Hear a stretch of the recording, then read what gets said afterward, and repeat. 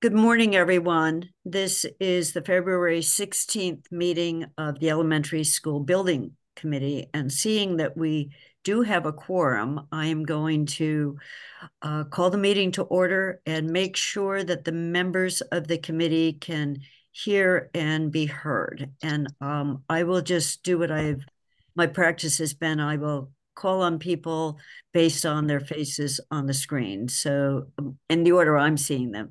Jonathan? Morning. Morning. Paul? Present. Simone? Here. Deb Leonard? You have to unmute, Deb. You can hit the space bar and it'll unmute you. Good morning. Morning. Present. And I just want to welcome Deb Leonard. She is joining us as the member from the school committee. Her appointment came first from the school and then through Paul, through the council. So she is joining us. And I spent a little time with her, but as needed, we'll spend more just on making sure she knows where we are in the process. Jennifer? Good morning. Angelica? Good morning. Alicia? Here. Great. So as people join, I will make sure they hear us too. So Margaret, I'm turning it over to you for the agenda, and we have a fairly packed and a diverse agenda this morning. So Margaret, so I'm going to quickly share the screen, talk through the agenda. Okay, so I'm gonna do my usual start with looking at the overall schedule for the next 3 months. We're gonna give you an update on permitting. The good news is all is good with permitting. Results of bidding, all is good with the results of bidding. We're gonna talk about the 2 playground equipment working groups meetings that we've had. The design subcommittee meeting did not happen because of the snow, snow day. So that's been rescheduled. We're going to skip that item for now. We're going to talk about the proprietary items vote that is scheduled to be taken up by the school committee on March 19th. And we can go into a little detail on why that's school committee, not building committee. And we have some invoices. So I'm going to take this down and I'm going to put up something else. Kathy, it looks like Rupert and Allison joined us. Oh, thank you, Donna. So Rupert, I'm just going to call on both of you to make sure we can hear you and you can hear us. Rupert? Hi, everybody. Sorry I'm late. Welcome. Allison? Hello, everyone. Thank you. As always, thank everyone for joining a Zoom meeting this early on a Friday. Thank you. On the Friday before vacation. When things get really crunchy. So, okay, can everyone see the schedule screen with which hopefully you're now familiar? Okay, so taking it from the top. So we're actually here in this column, but I'm looking back a little bit because a lot happened since the last meeting. But you saw this week that we did send out the recommendation to the low bidder, which we'll talk about in the meeting. So looking backwards, we got the bid documents went out for the early package. We got the bids back. We had some permitting meetings that were successful.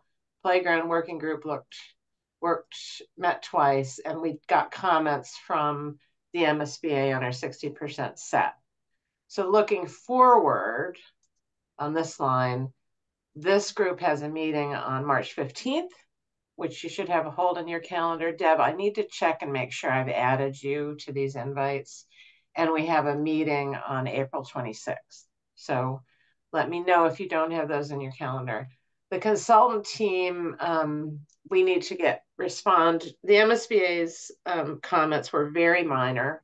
In fact, mostly involved asking for stuff we gave them in the past submission. We're about to start a really important part of the project, which is the pre-qualification for the building project. And we'll be talking about that more. We can give you an update March 15th meeting. And then we have the 90% CD submission to the MSBA in late April. The early site package. Well, we have a winner. We're in the process of getting their contract executed. They are going to be filing for their permits. We are coordinating messaging to parents.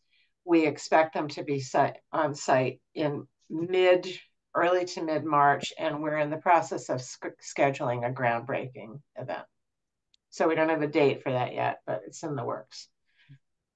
Permitting, I'm going to leave that for later, but the news is all good. We'll be starting construction meetings with the Gagliarducci, the low bidder, I think approximately in mid-April.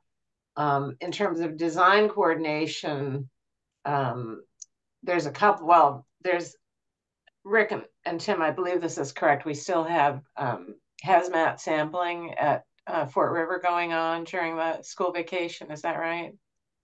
Correct. Yeah. And then we've got this rescheduled building design subcommittee it's now landed on February 28th, and the third meeting of the playground working group on March 1st.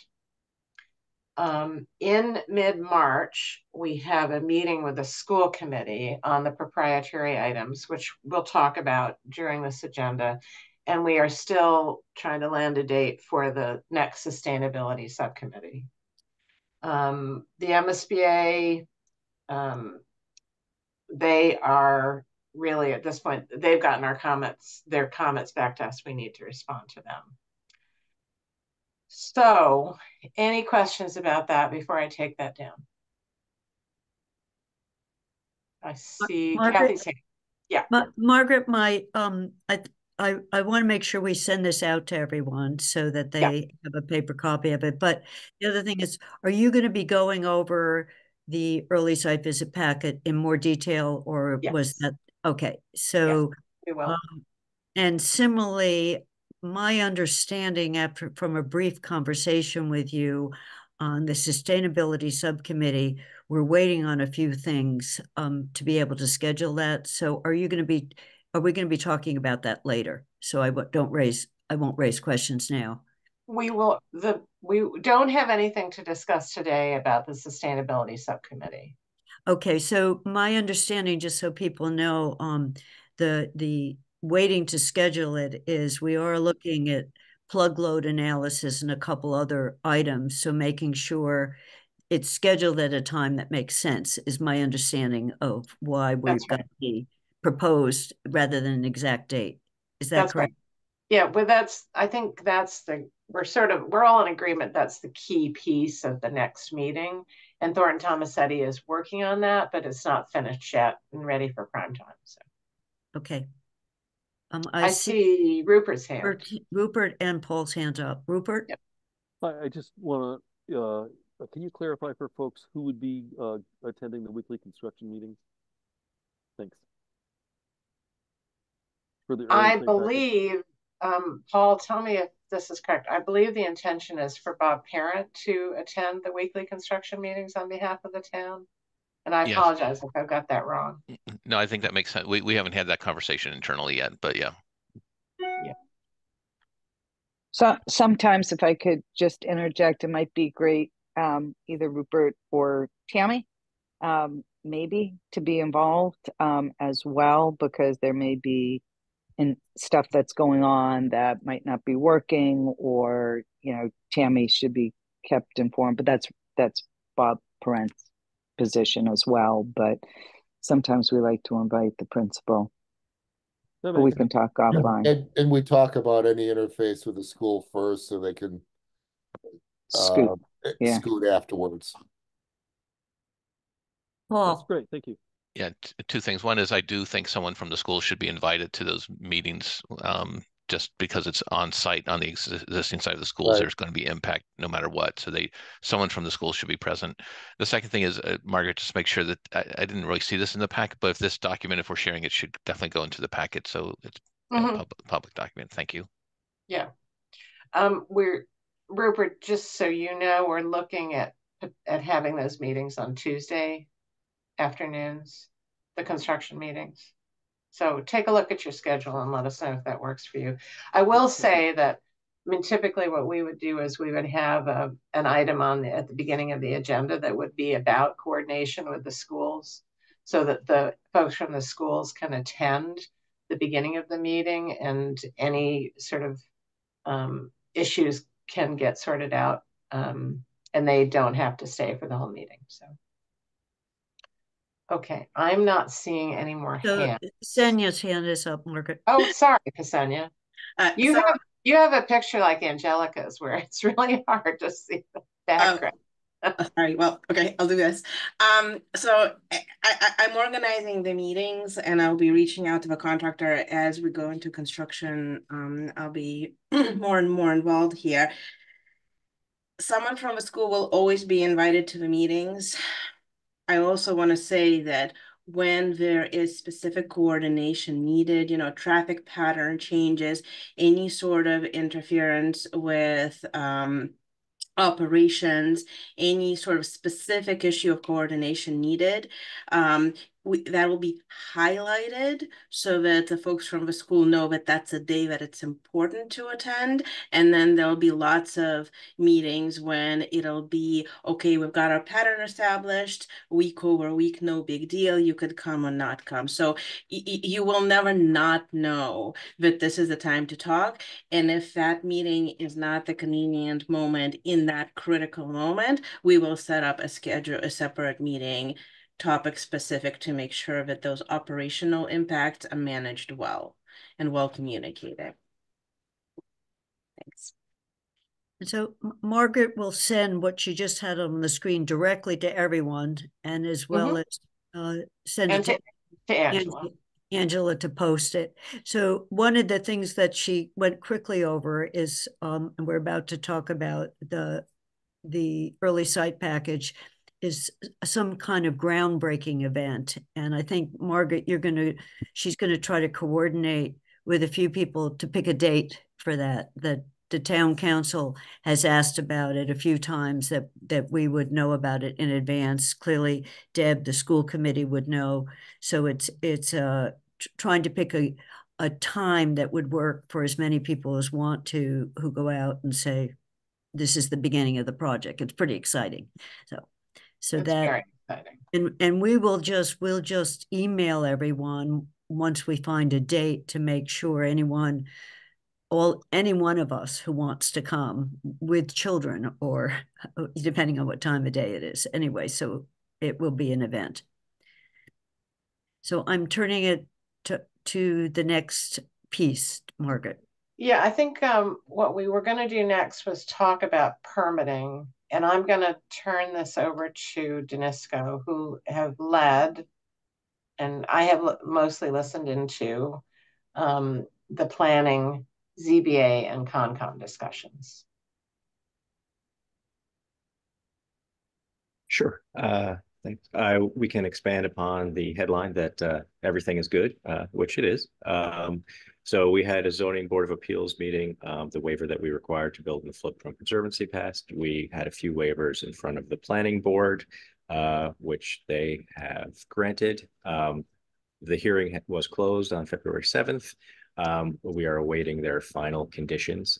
There were a few conditions, however, that made some changes to the design, and I am going to share my screen and go through that with you. So the most impactful, where we had previously shown canopy mounted PV over the parking lot in the southwest corner here, was a little bit into the property line setback, which happens to be doubled for educational use. So rather than seek that special permit or waiver, we have moved that collection of canopies in two pieces to over the van drop-off loop at the southern drop-off and the part of the parent car drop-off immediately north of the main entrance. So here we have a couple views of what that will look like. The PV canopy over the van drop-off will provide cover as you get out of the vans. And then looking across the main plaza toward the front entrance, this canopy was moved from the other side of the parking lot. And again, this offers a little bit of cover for parents as they pull past the door, as they will be directed to pull past the door by school staff to make sure that everything flows on site.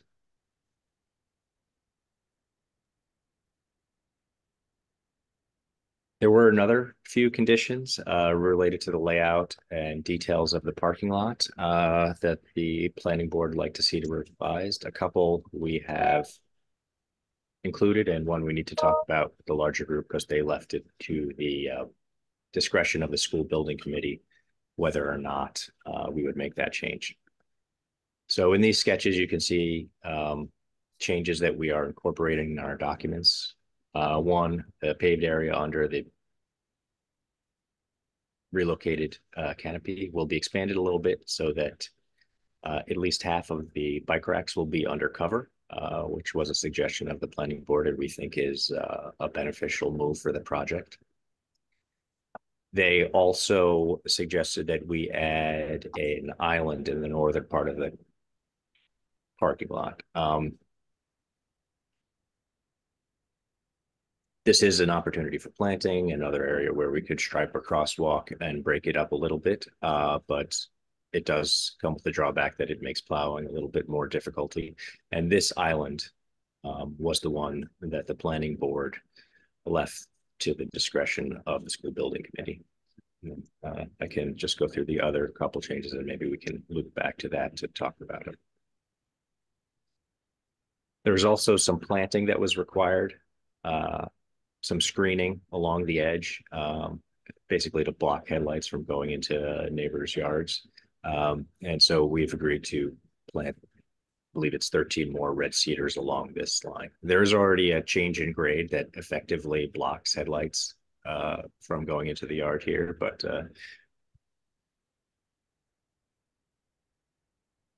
this is a sort of belt and suspenders measure that we make sure that those conditions are satisfied.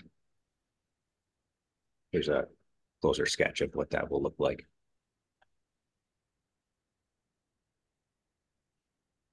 And then one more change, and this we are incorporating. There was a crosswalk across the southern bus loop so with pedestrians coming in on the south side of this entrance, and so they would cross here to get to the school.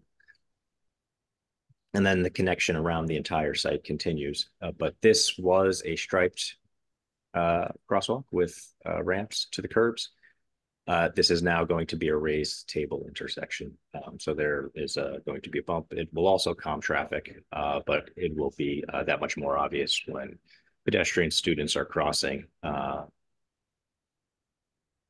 traffic will have to slow down. And this is a limited traffic entrance, but every layer of safety we can add to the project, we will do.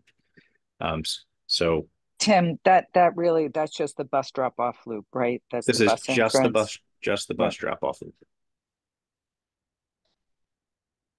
So those changes we are making with the exception of this traffic island, which we told the planning board we would bring to the school building committee for an opinion on whether or not. The pros, it's a little more opportunity for planting. It does break up a lot.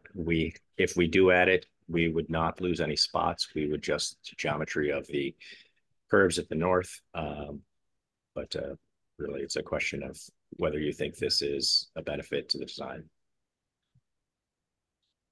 Kathy, you have your. Yeah, and actually I'm going to defer to Paul and Rupert because I think I listened in on the planning board discussion and at least one of their members raised the how hard it is to plow, maintaining it, some other issues about it. And since it's left at our discretion, Paul, I'm going to turn it back over to you, but it was raised as potentially not needed, but maybe rather than required. So I don't have an opinion about that. Kathy, I defer that to Rupert too. He's the one that's responsible for it. The question I had, it just remind me, do we have any other traffic calming speed humps or anything in this? I don't remember. We do in this crosswalk in the center, going all the way east-west, is a raised platform. So that would minimize people sort of speeding through there. Yes. Good. Thank you. Rupert. Cool. Thank you. So once again, you know, my concern with plantings is who's going to maintain them? How do we keep them looking looking good?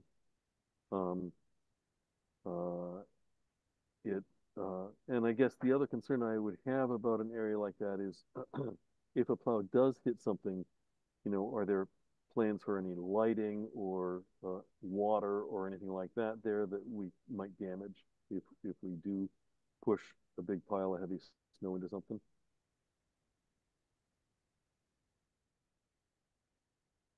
And then another point I should bring up, a member of the planning board is also a member of the Solar Advisory Committee. I don't know that I have that name right in town, but she pointed out that the northern end of the parking lot is a prime location for future expansion of PV. If it will not be necessary to bring the school to net zero, but it is an opportunity in town. So if that were to happen at some point, this would obviously not be an opportunity for planning, just for full context of the discussion.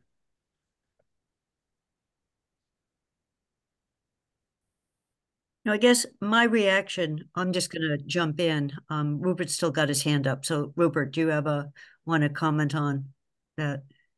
I guess I didn't really give a clear opinion. I raised some questions, but I could actually give an opinion that you know, I'd rather not see it there. I think it just makes maintenance.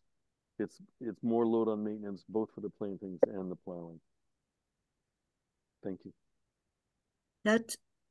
Thank you for doing an opinion, because it strikes me the same way. And Sean had one point earlier raised potentially more canopies. It got raised again. I think we're going to have a brand new parking lot with an opportunity, if we wanted to use outside money, to do more canopies, where we can't put them on right now in the high school parking lot or the middle school parking lot, because the parking lots have to be paved first. So I think not erecting barriers that would just be undone makes sense to me.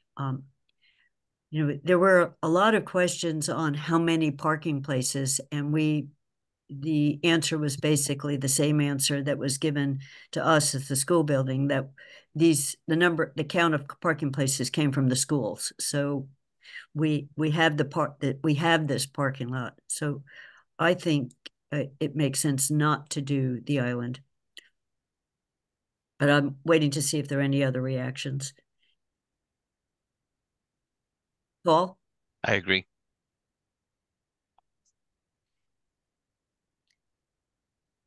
Do you need us, and Jonathan, here's Jonathan. I don't see this as a particular need, that particular one. I think we could live without it.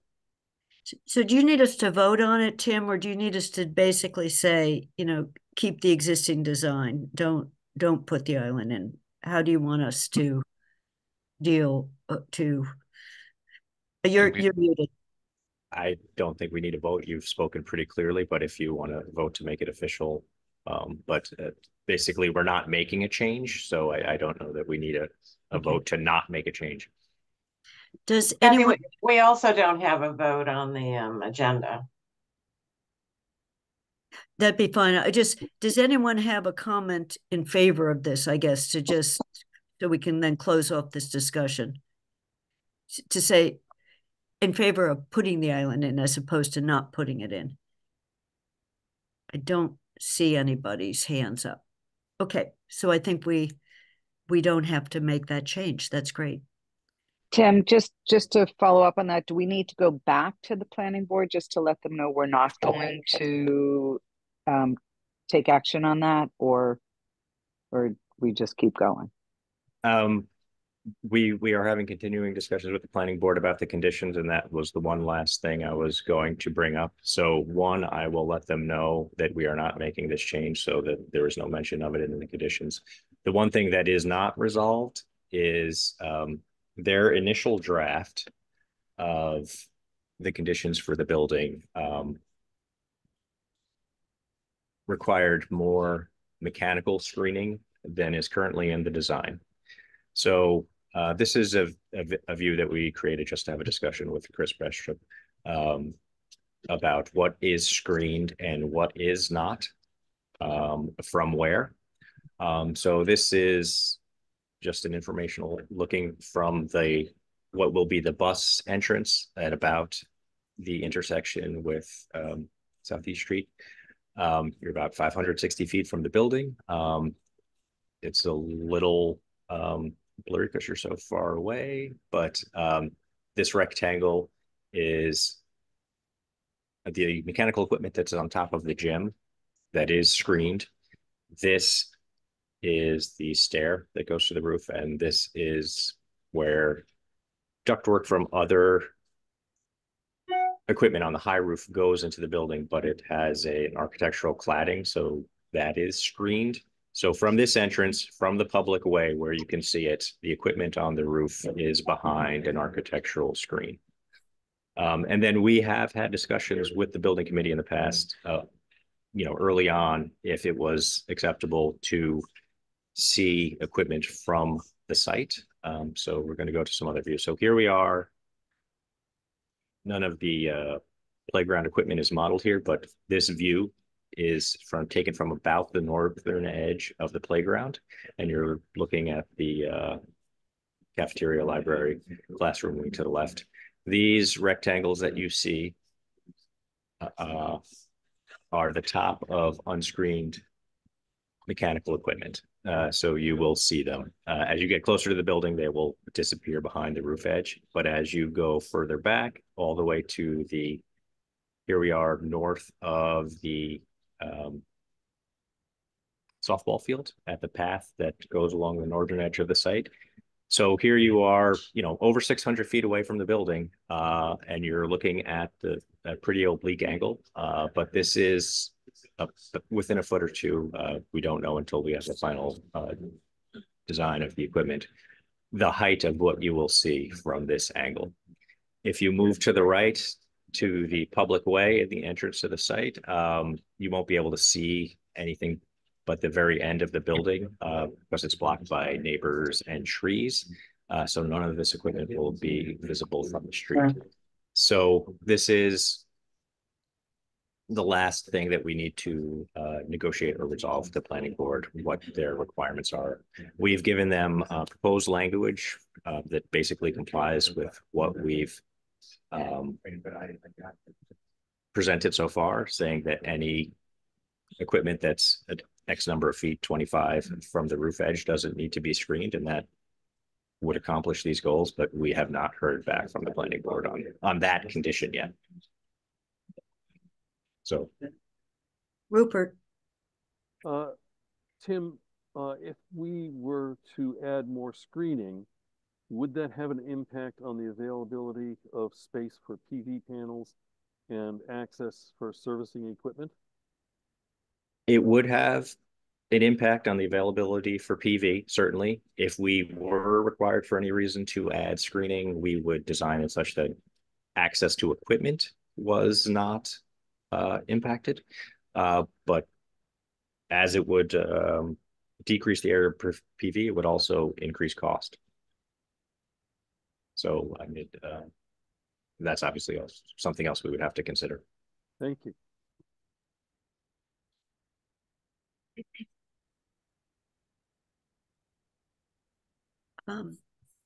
Okay, I'll raise my hand and then call on myself since I don't see anyone else.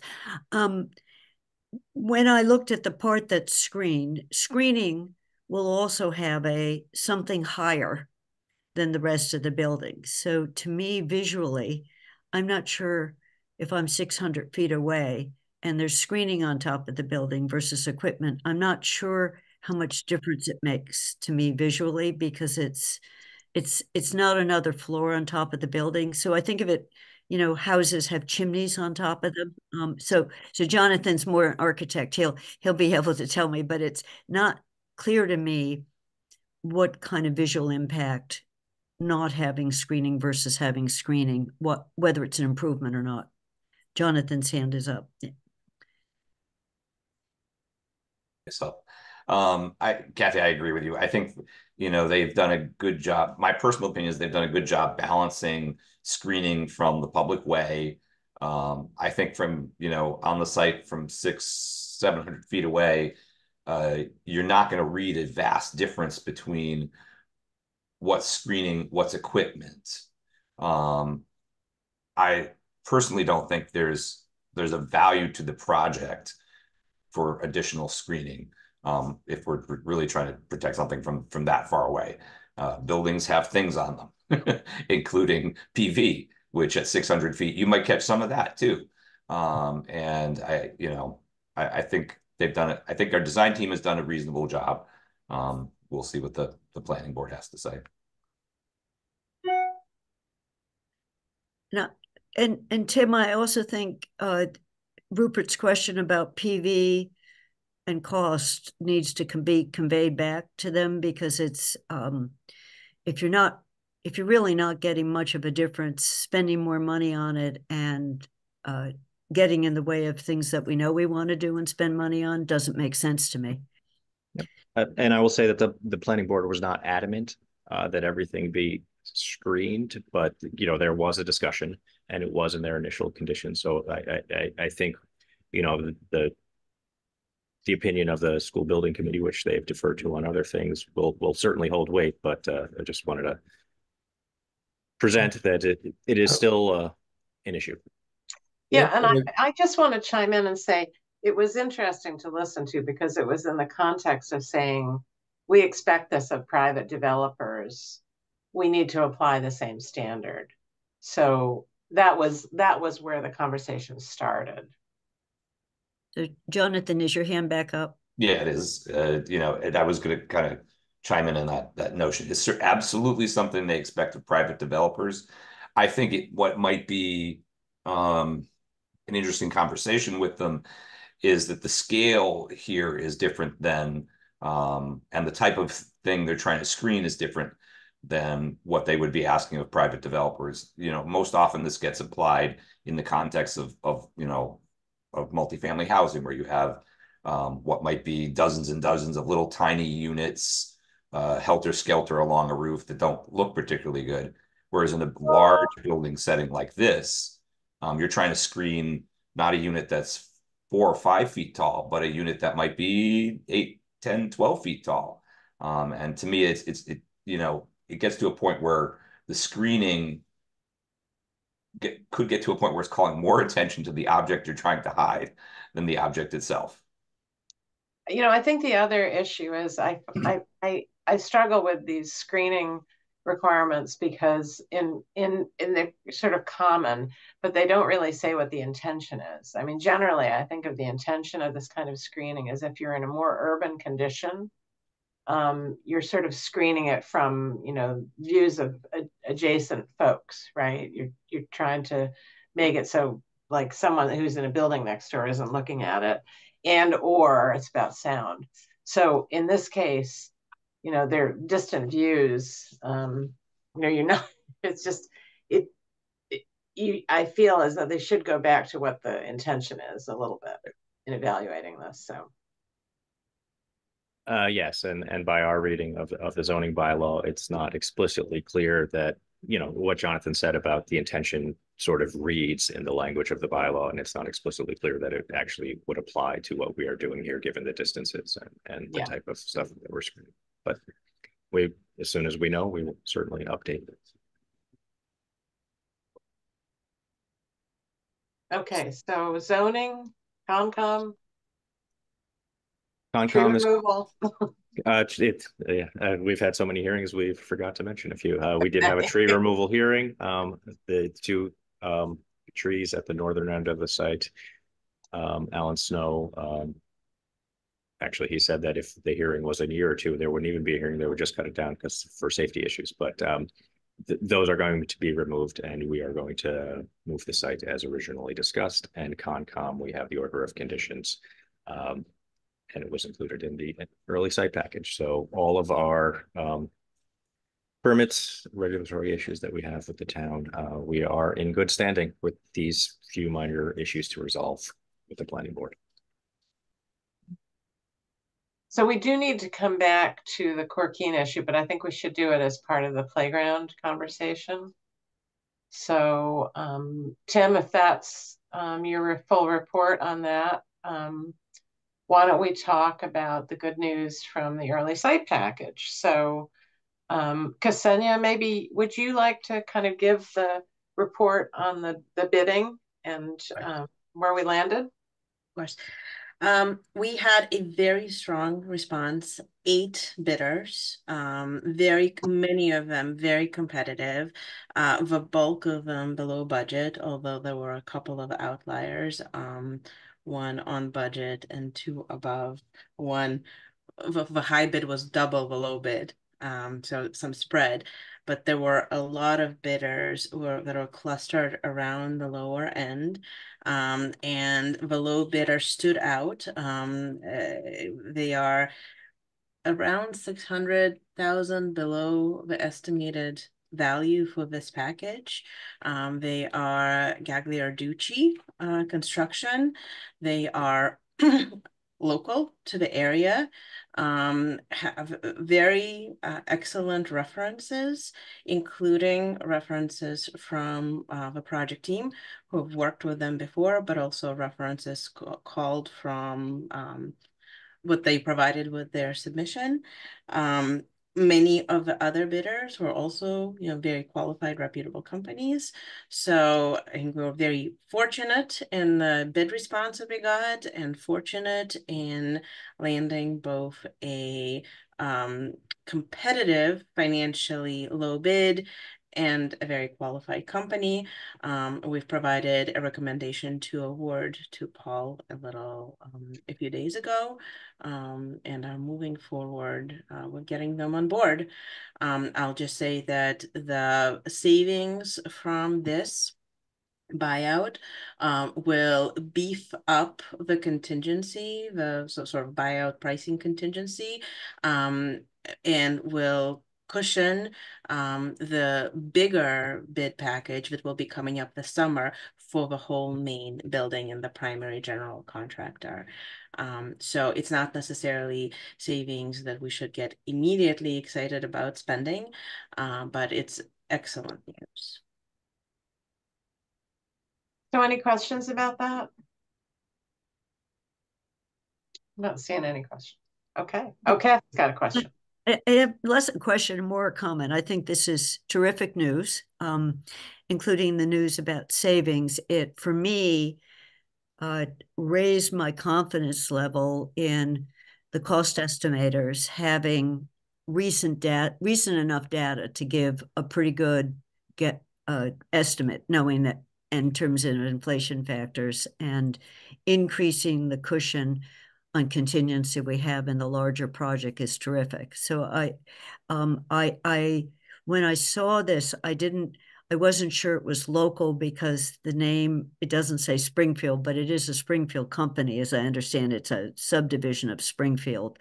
So I think the fact that they aren't driving here from Boston or somewhere else is a good thing, since they're going to be bringing in dirt and taking dirt out. So it's a really good piece. So my main question is, at the point this starts, does the fence that goes up, is that the fence that will then stay up when building and everything else goes up?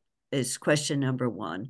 Question number 2 is, we've had at least one public comment on the poles out by the current softball field. Will those poles be coming down during this? And if there's an opportunity, if someone wants to come and get them, I'm assuming there would be some way of doing that. But just a sense, first, just on the fence. So when this fence goes up, is that basically the fence we're going to be then seeing. So those are my. I'm going to let Rick answer that question because I think that's why he's got his hand up. Yeah. So the fence that goes up will stay for the duration of the first phase of construction, but also be adjusted. There was a desire that came up during the Concom discussions that the eastern bound of the ESP site disturbance be contained. So the fence, we used a portion of the existing softball fence there for a construction fence, just so that the ESP contractor wasn't ripping up the whole area all the way to the extent there. That's the drawing. And then ultimately, the next contractor, the general contractor, would push that extent out to the east. And then the section that's between the existing school site and the building, we specify to be movable so they can move that in and out as they need it, and they can use it for when they have to fence off the demolition of the building for the next phase. So a lot of it the answer is a lot of it remains.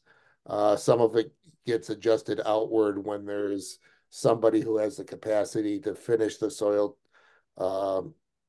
work and create final grades in the buffer zone, which is the general contractor, not the ESP contractor. And this starts when it goes up. I know, Rupert, you've been in meetings, but whatever traffic patterns will be changed, there is a plan for that, and people will be notified about that, correct? Do it as a question. Yeah, Paul is nodding his head yes. Yeah, because that's true. Kind of see where that goes in. Yeah. Before the fence goes up, there's going to be a bunch of stuff that'll be done first so that we can change the traffic pattern as smoothly as possible. And just to touch base on your question about the wood light poles, yes, they are coming down during the ESP project. As demolition, basically as demolition salvage, they are the property of Gagliarducci. When we get to the job meeting part of the project, we can ask them if they'd like some place to take them, because I do think that somebody was identified that would be interested in them. But at that point, it would be helping Gagliarducci find a home for it if they didn't have it already. Rupert, I see Rupert's hands up. Yeah, I think we already on a departmental level, the school and the DPW decided that we didn't have a use for those poles. We were asked already, and we said no. They're too old and too beat up to be functional for us. So we were offered them. We turned them down, is my understanding. It's more of an interest in sustainability, reuse, and repurpose rather than relocate. So thank you. So it will be in the contractor's hands. So we just need to the extent there's that interest there'll be an avenue. Yeah. Yeah. Any other questions or comments other than excitement? This feels like a real beginning. I don't see any hands, so Okay. Why don't we pivot to Playground Equipment Working Group? Tim, could you give us an update on that? We've had 2 really good meetings with the group. So, Tim, you are muted. Thank you. I'm just going to share a site plan to give context for the discussion. Okay, so we had, where are we? Our second working group meeting, very good discussion. We sort of narrowed in on an option with some key edits from the staff and members of the working group to make it more conducive to accessibility for all, and yet still provide the play that everyone can enjoy and use. Megan Actually, O'Brien. Tim, can I ask, before you launch into the playground, can you just walk, particularly I think for Deb Leonard's benefit, who hasn't seen this before, could you also give a kind of overview of the pieces of the overall playground? Yep. So the overall site,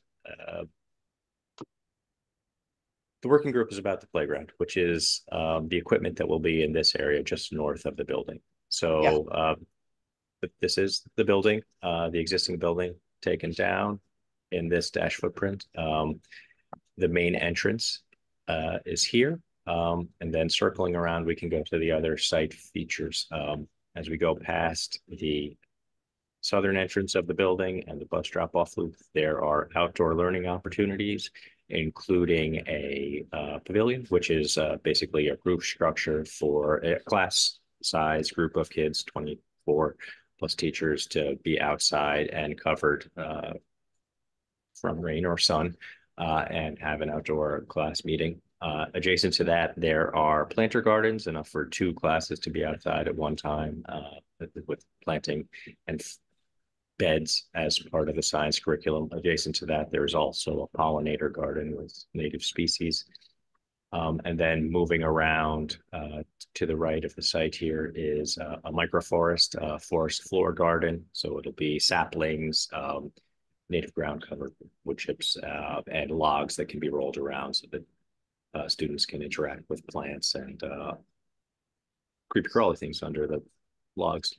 And then this is a rain garden, which again will have native species, meadow grasses, an educational experience, but it is also part of the stormwater management system. It retains water before it is eventually discharged off-site or infiltrated into the ground.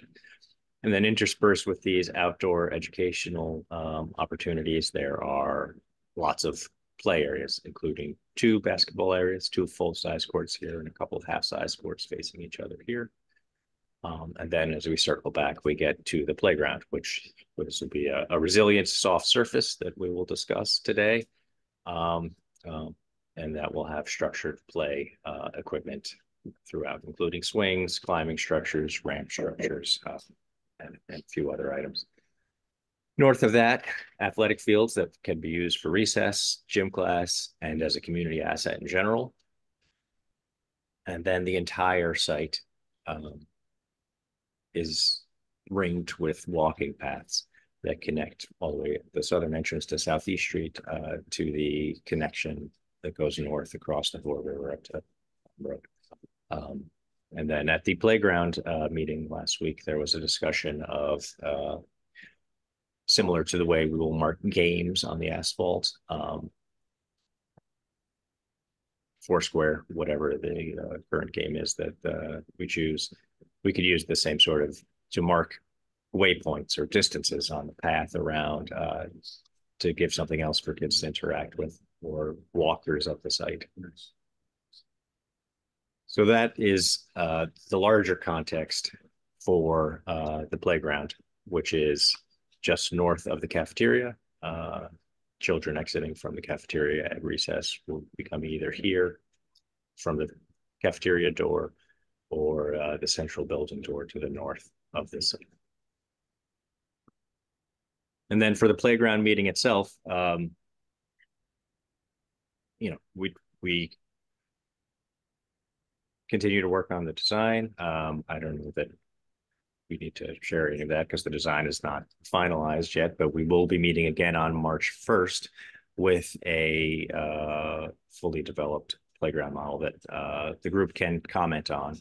And we will also be providing information, images of individual pieces of equipment that the members of the working group can sort of vote in or out so that we can get all of the pieces that they want and meet the budget and fit within the space. Yeah, I just want to add, so the working group is made up of Angelica from the committee is representing the committee. And then there are a number of folks from the district who are involved with PE, several folks involved with special ed. The principals have not attended, but Doug has attended.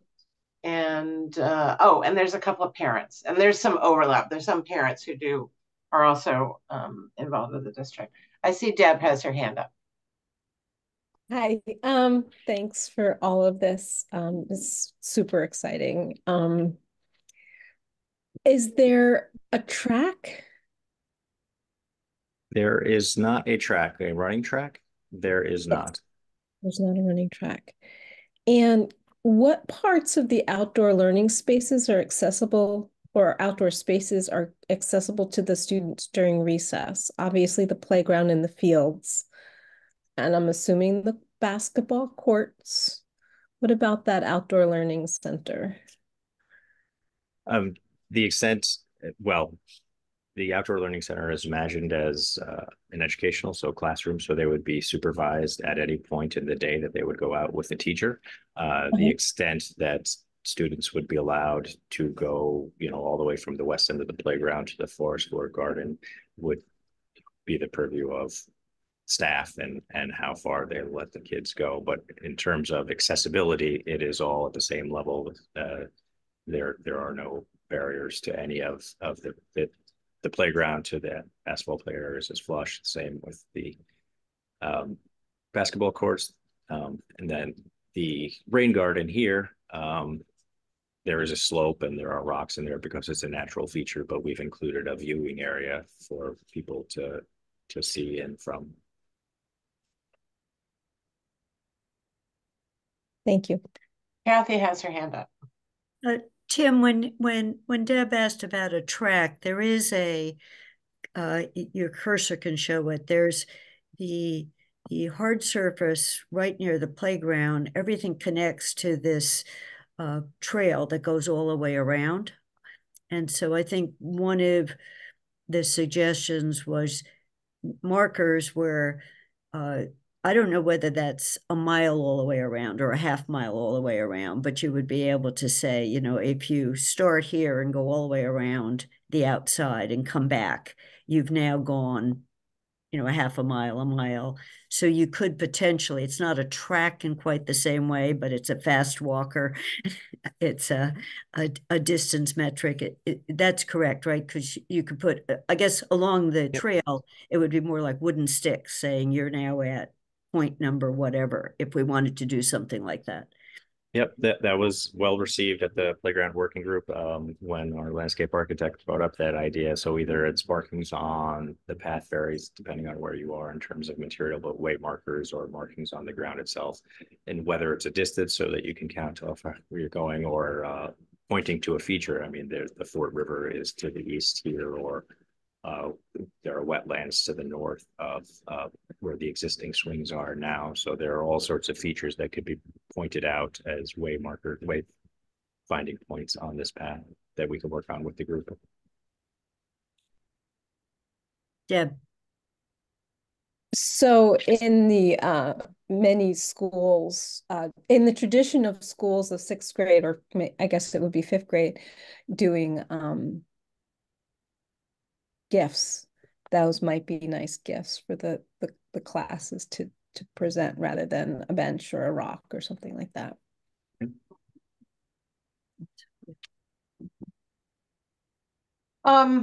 Two things I want to just bring up here. So one is we did get comments, I think very concerned comments about the lack of containment of the playground.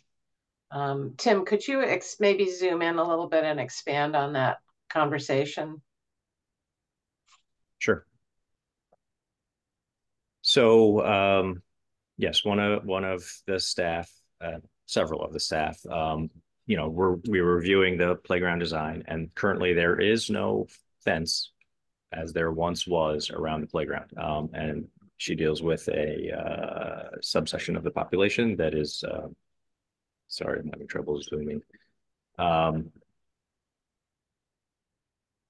to elope, to run away, and the lack of impediment to that was a concern for her. And she wasn't advocating for a fully enclosed playground as we once had, but a barrier, something that would slow.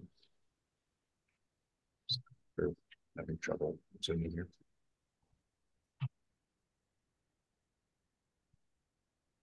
And so in that meeting, and since we've had discussions about what would be the most appropriate place to start and stop that fence,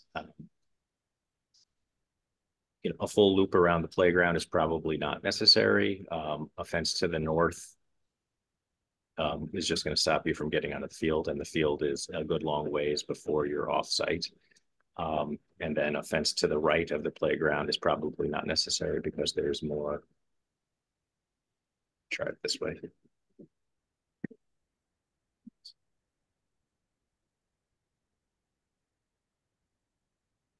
Sorry, we're having a bad day with the plan. So, yeah.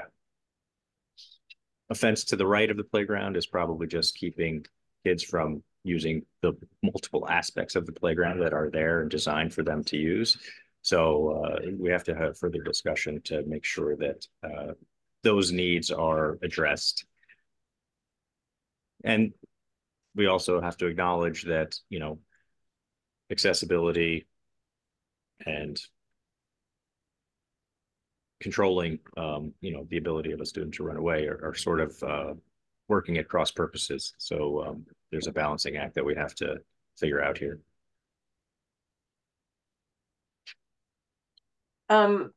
The other two other pieces that are worth mentioning. So one is the budget that the committee is working within is the budget that was established by the estimating process. So that value is $500,000. So, I think we also kind of in the mix here is trying to balance the needs of the teachers who are managing kids who may be eloping in the budget. So not to say that we won't add something, but that's very much in everybody's minds. I think we should talk a bit about the Corkine situation. So you all remember this material being brought up. Oh, Alicia, I see your hand is up.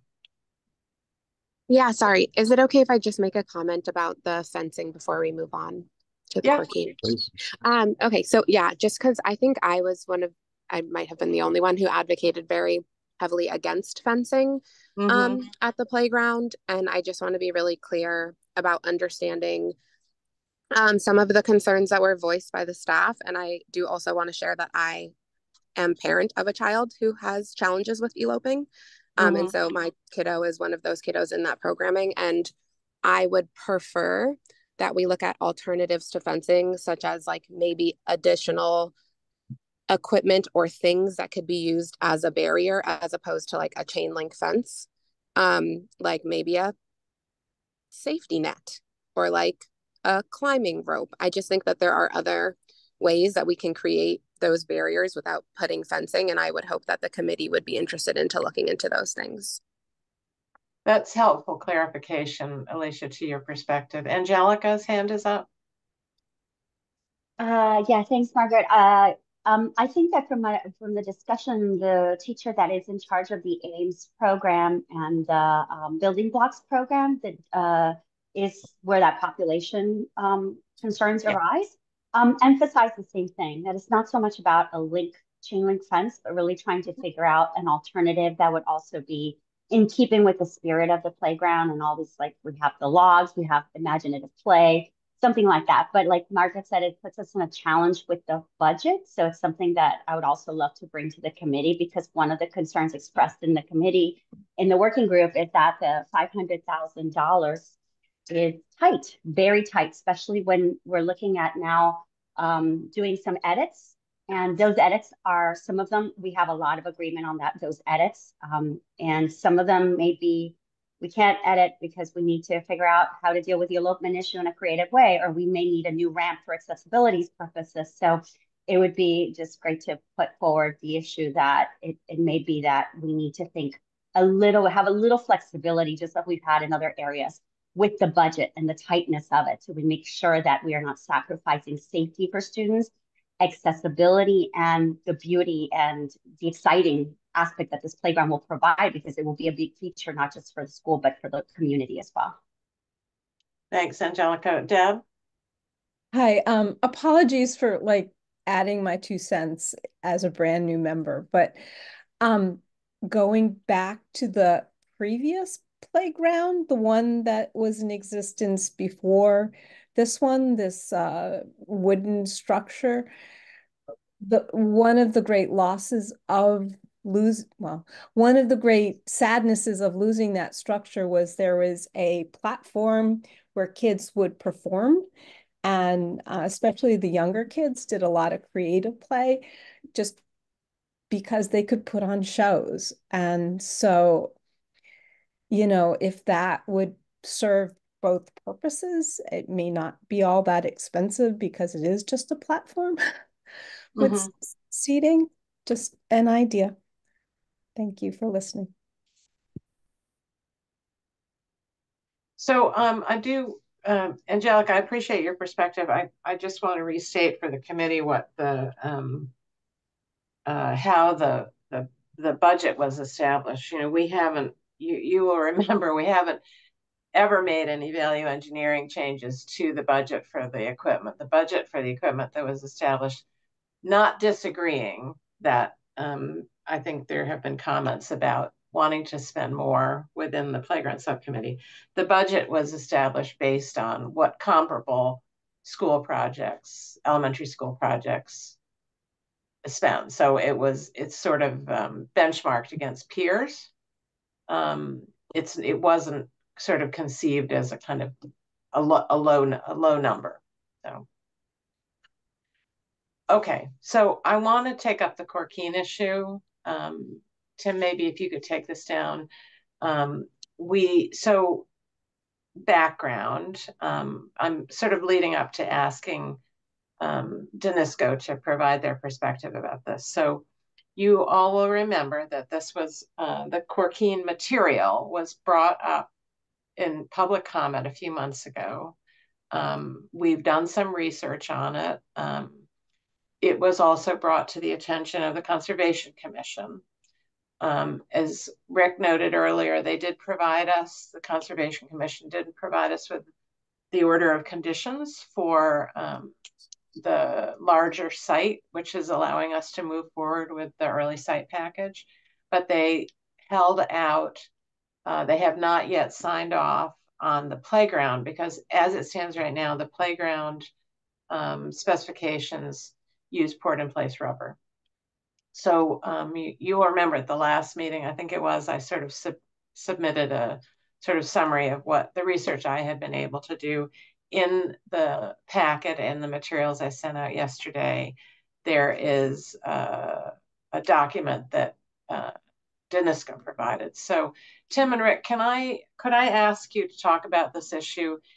It's adjacent to the playground working group in the sense that they are really focused on equipment, but there are implications to equipment choices that are embedded in the potential for the use of Corkine.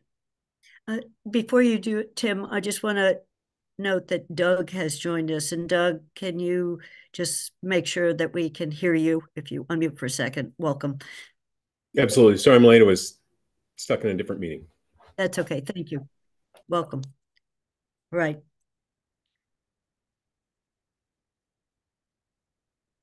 Rick, do you want to? From playground design standpoint, we're looking at desired features. One is universal accessibility of the entire surface, which is what the pour-in-place rubber surfacing provides, as does the Corkine. from a playground equipment design standpoint, as we've been reviewing the testing data, some of which is European EN standards and not ASTMs that we're used to dealing with, as far as resiliency and shock absorption. It appears that it would be advisable to consider the fact that Corkine might be a little stiffer in cold temperatures, and kids play all year round, and that might cause equipment selection and design to have a lower fall height. There are standards for what kind of cushioning you need under pieces, depending on what that piece is, and how a kid might use it and how a kid might fall off of it. So making adjustment in heights would be a consideration for the equipment, and that's the one from a design standpoint. The other issues with Corkine that are frankly simply not known is the longevity in this climate. And I don't know if you want to get into the pros and cons or put the document up, Donna. I can share. Thanks, Tim. Rick, while she's doing that, in terms of height, my understanding is most, if not all, of the equipment we're looking at wouldn't be. Is it 8 feet? You know, you shouldn't be farther than 8 feet. Are we lower on most of the equipment we're looking at, so that height per se is not an issue? This is a little out of my okay area of expertise, but I have heard it said repeatedly that some things like swings are a piece of equipment where this could come into play. And then the suggestion is, well, you could make a change of material under the swings, and then you get into the more practical discussion about changes. Two things happen about that change of materials, and that is that's basically where materials can use attention, accessibility, maintenance, and failure. So optimally, you have a single surface that extends over everything. All the adjustments in both of these surfaces in cushioning, actually the cushioning layer is under what you see, and that thickness varies over the area of the whole playground. Where the kids could fall the farthest, it'd be deeper. So that's Rick, that. I think again, just to kind of preface all of this is a new surface in and around the United States, right? So I don't want to go all the way backwards, but I think what we heard was 8 feet is the maximum. Is that, Margaret, what you had? Well, I mean, understood it to again, be? this is one designer's take, because there's nothing to rely on. There's one designer who has designed, and there is an installation going in Easton this spring, which is the first, I would say, significant use of Corkine in this area, of straight Corkine, right? And it was that designer's analysis that they were not going to go above 8 feet based on the information that they reviewed. So, I mean, the problem is, just to be clear to the building committee about the dilemma that the design team has here, they don't really have much to rely on here. The designer who is moving forward with this in Easton did her own analysis and came to that conclusion. So this is, it's an issue with sort of using a new product. I think in this case, Danisco and Brown Sardina together would have to come to that conclusion. But I brought that forward as a perspective from another designer. Angelica, a question? Yes, so 2 questions. I was wondering if you could talk a little bit more about anything you know in terms of accessibility, because I know that was one issue, is that with the wood composite, it's just not a stable enough surface for things like wheelchairs, and the Pour in Place was.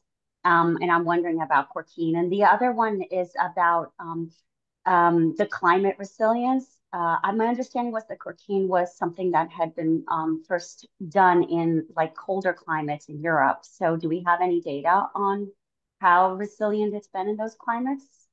So on the first topic of accessibility, it's my understanding that that's one of its great features, that it is equivalently, it is a different material in a similar binder, and it's being put down in the same way. As poured in place. As poured in place, yeah. Right. The oldest installation in Europe was in 2016. That's as far as the use of the material goes back, which, as Bill Brown has commented, I can't remember, he had this great line, is like, the landscape architect wouldn't typically specify something that hadn't been in use for much longer and have sort of 8 to 10 comparable installations, because there's risk associated for the design team. So 2016 and as far back as we can get with its use. And that was in Norway or something, Margaret, or?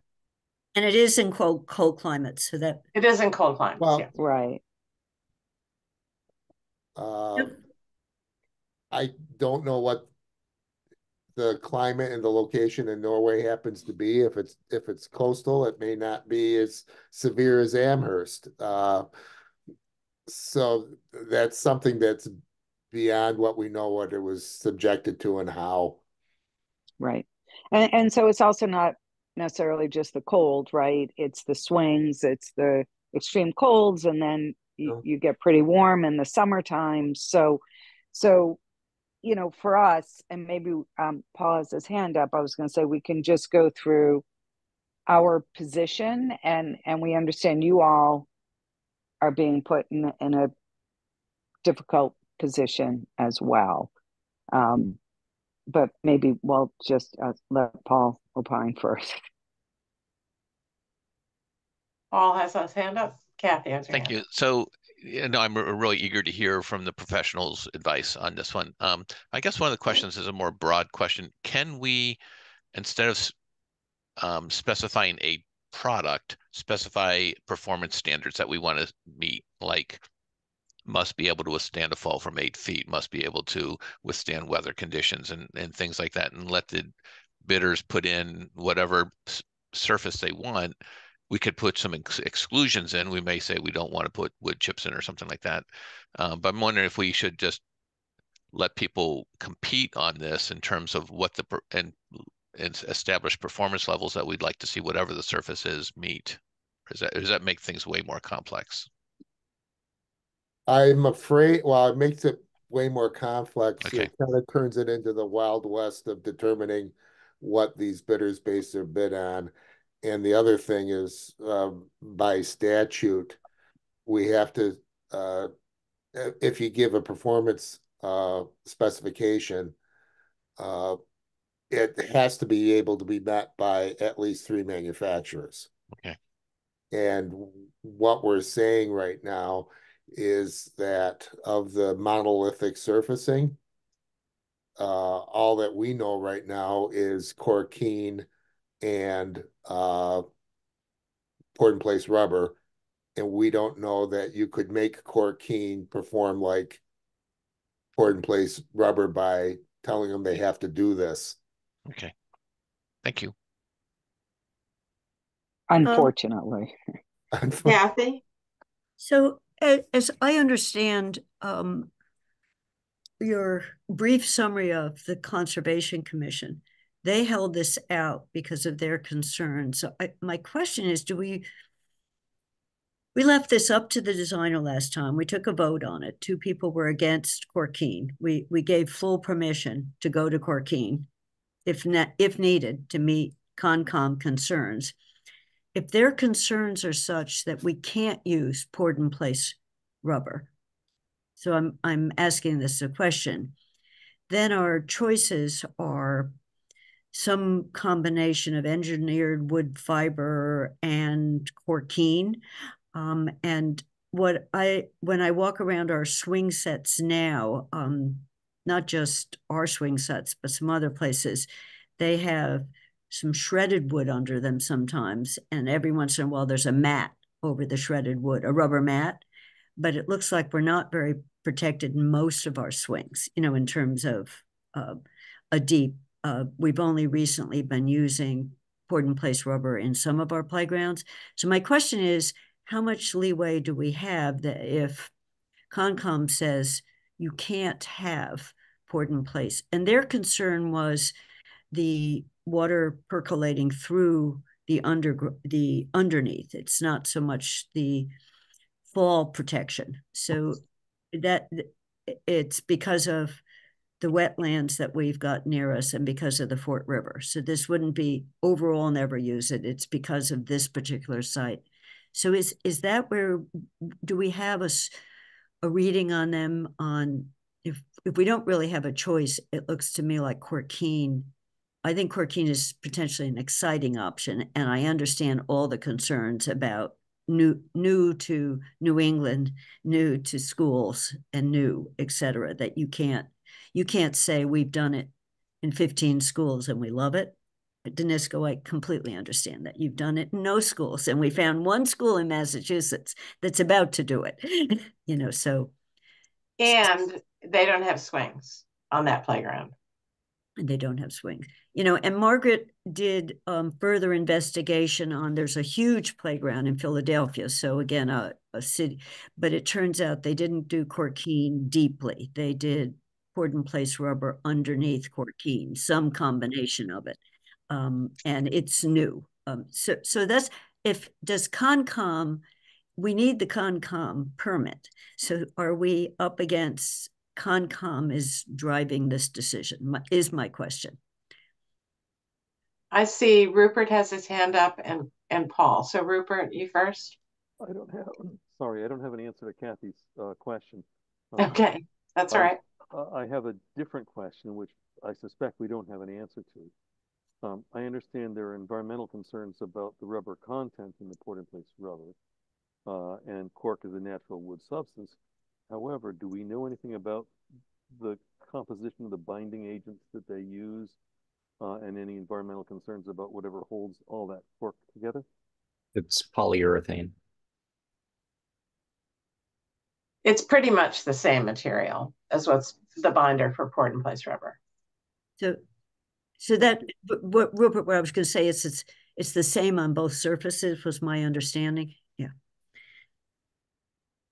And also, can I just say, Rupert, you raised a question at a previous, in our previous discussion I want to come back to, but let's hear Paul's comment/question and I'll return to that.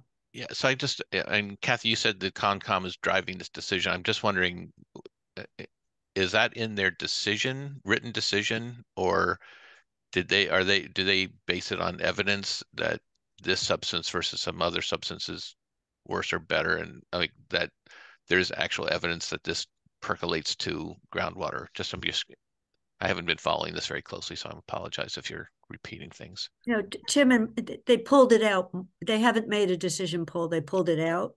It's not, so Tim and Margaret can comment on it. They pulled it out as everything else is okay, but we're concerned about this. So they commented in the first hearing on their concerns about it, suggested that it was a real sticking point without voting on it.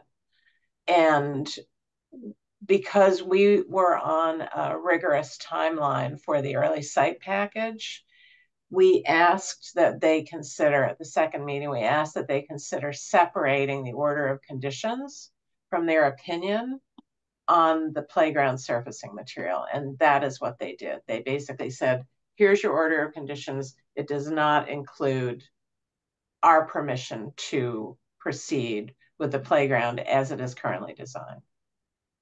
Angelica has a question. Just to comment, I see in the memo it says that the design team is not in a position to recommend Corkine, but it sounds that for environmental reasons, we're also like in a situation we're not in place to necessarily go forward with pouring place rubber, right? So we're kind of stuck in a rock and a hard place. And I'm just wondering, so what are we going to use to as a decision-making mechanism here? Like we have just so many trade-offs, but if I can just plug in my view, as a parent with kids who still goes to the playgrounds a lot, the big issue that I saw with poured in place rubber that a lot of other parents expressed was the heat and the chemicals. If you have littles in Groff Park trying to go through in a hot day, it's really hot. And, you know, all of that, we were trying to mitigate it with color. And so that's a big concern. It's a big concern to have all that chemical being released and all that heat. And it looks like Corkine is addressing some of that as well as the accessibility issues. So what would we need to decide, or what would be the factor, given that it's such a new material? And yeah, it would be a huge risk, but maybe the benefits outweigh that risk. Well, let me ask a question of Danisco very specifically. So my understanding of this memo is that you are not recommending this material, and by implication, you are looking for direction from the committee on this. Is that correct? Yeah, it's correct. And Paul, I guess we would have to talk about this, but we are happy to go in the direction the committee is asking us to, but there has to be some form of waiver of responsibility should this fail. We can't take ownership or responsibility of this from a liability perspective. And we understand, like we understand, Angelica, everything that you're saying. We, you know, in 3 years, this could be a different conversation, right? Like, but right now, from a liability perspective, we have to somehow be covered, because we can't be responsible if this fails in 3, 4, or 5 years. So Donna, would the form of that be that you would draft a waiver and ask the town to sign it? Yeah, I have to talk to our insurance carrier to find out what it is that absolutely needs to be done, but yes. Okay. I think that is clarity. So Jonathan, you had a comment? Yes, it's to support, you know, the design team's need for a waiver in this condition. You know, any responsible designer, you know, would be responding the same way. This is not in any way, you know, we shouldn't view this as in any way particular to our design team. I think they've done an excellent job of vetting the products, but given it doesn't have the, you know, typical in place experience in this country in similar climates. You know, personally, I'm not particularly worried that it failed, but it could fail from a product perspective. It could fail from an installer perspective. There's also a very limited pool of installers for this product. And while I like the advantages that it provides when it comes to accessibility and lower heat, I think we need to be understanding of our design team's perspective and their liability risk. And if we want to move forward with this, accept that. I also think we need the Conservation Commission ultimately to vote on this. While I'm again comfortable moving forward, you know, they're somewhat in the driver's seat on this piece, and they need to get. We've formally gone on the record with a vote. They need to be on the record eventually with a vote as well. I know there's some other hands up. The only other comment that we just want to point out, just so everyone can make an informed decision, is that we don't know what the cost is. And so, you know, when we put it out to bid, that's great. You know, we have heard different things, but with the limited pool and availability and where the installers are coming from, et cetera, we can't with confidence say what the cost of the product's going to be. We'll find out at bid day. Okay. So many hands. Doug, let's take you next. Well, thank you. It's interesting that Donna just mentioned price, because I was thinking that, Margaret, you had done a little bit of research and found a difference that you thought was about $100,000 more expensive for the Corkine. And so I guess the question becomes, if you know, do we shrink the square footage of the play space if the cost is higher, or do we, you know, sort of move resources from a different place? So, you know, what are our trade-off options if price is above what's expected? Because again, you know, I think that when they originally did design, they thought in terms of port in place, much more history with that, much more, you know, sort of tight sense of what that's going to cost, and that's why, you know, it's this many dollars to get 14,000 square feet, and we don't have as much confidence in that. What are our options if the resulting bids on Corkine, you know, are noticeably different? Yeah, so let me just make a comment about that, and then I'll pick on some of the other hands. So, you know, I think the key difference here is I spoke about the numbers that I mentioned at the last meeting were based on my conversation with the only contractor in Massachusetts who has bid on the installation of the material, and he is subbing it out. He's a landscape contractor who is subbing out the installation of the Corkine to someone else. And the values I gave you his opinion, there is no estimating. Our professional estimators have no estimating information on this stuff because it just hasn't been installed regionally. So, but your point is a good one. Rupert's hand is up. Thanks. I appreciate Danisco's memo there. In terms of the cons, it's important to me to look at the long-term consequences beyond any warranty period of 3 years or 5 years or what have you. When it comes time to do repairs, there are also going to be very limited opportunities or avenues to get repairs done to something where the only licensed installer for Corkine is, you know, in New Jersey or wherever they are. So I think that's something to consider, potential long-term costs. Sorry, if I could just also respond back to Doug's question, what if the price comes in much higher? You know, it really, bottom line, will be dependent on what the overall contractor's bid is, and we won't know until after we get the schedule of values from the contractor, the dollar value assigned with this product, right? They just give us a lump sum bid. So unfortunately, we won't know the devil until later. We will have some construction contingency if needed to cover the cost, but we don't know. Margaret, correct me if you think there's a different way to approach this, but we won't know ultimately what the cost is until the contract's awarded and we get a schedule of values. I agree with that. Rupert, let me take Kathy and Paul's questions. Paul, maybe you go next, and I do want to circle back to the maintenance question you asked last time. Paul? I just want to clarify. So we are being asked as a committee to let me just clarify. So Danisco is saying we can't recommend Corkine as a surface at this point, and you do, but just be clear, you are recommending chrome rubber, right? Chrome rubber. Port in place rubber. Port in place rubber. That you can't validate or, you know, confirm or refute the concerns expressed by the Conservation Commission, the Board of Health. But that, so as a company, you're saying we would do port in place rubber. You're asking, the question to us is, do we want to substitute our judgment for the design team's judgment in this particular case.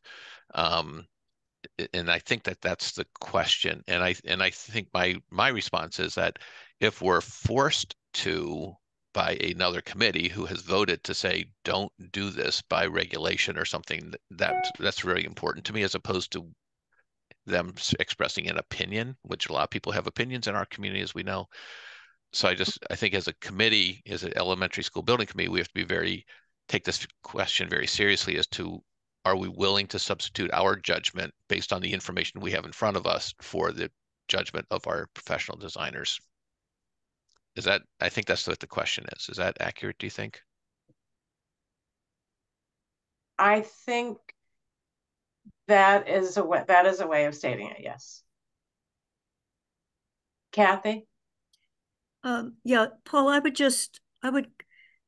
as Margaret worded her response very carefully, that is a way of staying in it. I think when I went out and looked at Porden Place, it's just beginning to have any kind of science behind it in terms of been on around and what happens over time. And so the corkine, because it's cork, is a natural substance, and what's underneath will not have the same properties. And the issue is the tires, that the tires, no one can tell you what tire went into the ground up rubber stuff. And there's a bunch of them out in our backyard because a trucking company dumped all their tires back there. They're there kind of forever, doing whatever they're doing and not breaking down very much. So to me, what the design team has come back with is say there are a lot of risks in this because we can't vet the material. We can't say we've installed it before. So we can't tell you what its properties are for a school. And if Concom is worried about the risks of PIP and comes strongly for corkine, we voted last time to allow that to drive the design team's decision. What I'm hearing now is if that's the route we go, they'd be asking the town to sign a waiver, and the waiver would govern are we sure 5 years? Now the manufacturer's giving you 5 years, but above that, the design team 5 years and installation. So the waiver, as Donna said, the lawyers would have wording in it. And I'm actually comfortable with that because I think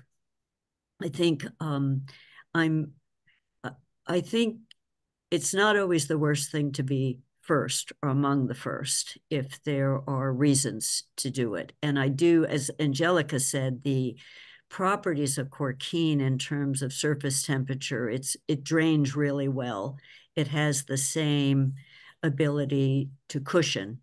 It has an ability to cushion, not the same, depending on the depth. So in my world, I'm willing to be a risk taker on this kind of thing, but I understand then Doug's piece. I've always thought on some level, we've got a budget for this. And if the corkine folks want to get into the New England market, they better come in really close to the price of PIP, or the world is going to say, we're just not going to do it. So there is some market pressure on them to say, let's do it. So, but I do understand the consequences. So I always thought, within some cost constraints. So I do think Concom has been driving this in that they pulled it out as a concern. Based on, there aren't a lot of reports, is what I'm saying. When you go out and look at the research, they pulled it out. And their concern was the drainage through it, not the surface quality. The performance of it, right? Yeah. Okay, so Deb, I'm going to call on you and then on Jonathan. I hate to ask, but could somebody give me a brief explanation why turf is not an option? Synthetic. I think there have been some local issues with synthetic turf. I live in a community that banned synthetic turf from our own projects because of the PFAS problems associated with it. different chemical, same results. Yeah, but there's also a difference when you're thinking about the material, like what's the base underneath it, right? You have to have the fall components of it. So it's not like, are we putting grass down versus synthetic turf? We need to have the depth and the cushion for falls and everything. So that would be a little probably not the right application for a playground. Thank you. Jonathan? Yeah, I just kind of a follow-up a little bit to what Paul was saying. I think the only thing I would add to his description of it is that, we have to acknowledge as a town, not just this committee or the school board, that we're taking on the liability of choosing or going with a product that's not being supported by our design team. I'm not saying that I'm not recommended with that, right? Not recommended. And so that, the liability there has to be acknowledged to be not just a failure down the line, whether that's from the material or the installation, but also potentially the liability of a lawsuit around an injury. That I just want to make sure that we all kind of acknowledge the decision that we're going to be making. Down the line, other folks will have to deal with this potentially, and probably not. I think honestly, when I look at the broad spectrum of where the industries are going, we're going to be moving away from some of these nastier chemicals over time. But at this point in time, to choose something that our design team can't recommend means that we, the building committee, we, the town, are taking on a liability. Angelica? So Jonathan, when you said that was exactly what my first thing that came to mind is, what about lawsuits? What about the liability? But then my thought was, do we have existing lawsuits or any, like we have a sense of current liability? Because as a parent who takes the two kids to Mill River, for instance, where there is very little ground and it's constantly moving away because of the wood, it's like the kids know it's like you're on your own with that. Be careful when you're going off the. So there's already like a sense of a high liability, and I'm wondering if there's any precedents of any parents that have sued, say, because of the liability in the Mill River playground or others that have the wood where it's basically kids jumping into the ground and it's pretty not good for impact. Angelica, Rick, just to hold you for a second. I mean, I think the answer is yes, but I think the difference is there's a different form of liability when you're doing something brand new than the maintenance of an existing facility. And the responsibility for the brand new thing kind of rests with this group and with the town, I would say, in a different way. Rick, calling on you. Yes, I'm doubling back on when we'd know what the price for Corkine might be. And it just occurred to me, I think in this setting, it was discussed the possibility of doing an alternate between the two products, and the sticking point was always comparing Corkine to a rubber surface that the Conservation Commission wouldn't allow. So to what end could that happen? But it also occurred to me that the bidding statutes allows the awarding authority to make things other than the standard file subbid categories of file subbid. And we could make Corkine as a proprietary product a file subbid. And we have, so on bid day, we would be comparing that against our estimate for the surfacing for the playground. And at that point in time, we have flexibility to say that depends on how the bids come in, but there's at least it should give us a number. And when receiving bids, you have flexibility. You could say it's out of budget and we redesign, and then you give the general contractor a number to carry. And then the redesign simply could be reducing the area of the core keen and rebidding that to get that number closer to what we want. So that's an avenue that we could control the cost without waiting to find out who the general contractor bought it from when he gives us a schedule of values 30 days after he's been signed. Alicia? Thank you. So I think I definitely understand the design team's hesitation or just quite literal inability to recommend this, and understanding that you all have not worked with this before and understanding why that would mean that there would be some sort of liability. But I do think that in terms of the Concom decision and also the weighing in of the Board of Health, that there were experts and there were evidence. Those decisions were based off of expert advice and also evidence, and that they do have a better, understanding or ability to look at these things as they are, and they're still developing. So I also understand that. But I think considering the feedback that we've gotten from those committees, as well as some of the different advantages that we've known and we've talked about, that it would make sense for us to move forward. And I think it would also make sense to just have the liability waiver to cover the design team, since you all have not worked with this before. But I would be in favor of seeing if we can move forward with the core keen, also understanding that there may be some cost differences, but I know we talked about contingencies and the possibility of some of the bids coming in under anyhow. And so I think that we can sort of address that on the other end. So I'm wondering, so I'm in favor of moving forward with core keen, but my question is there a date, like, does this decision have to happen today?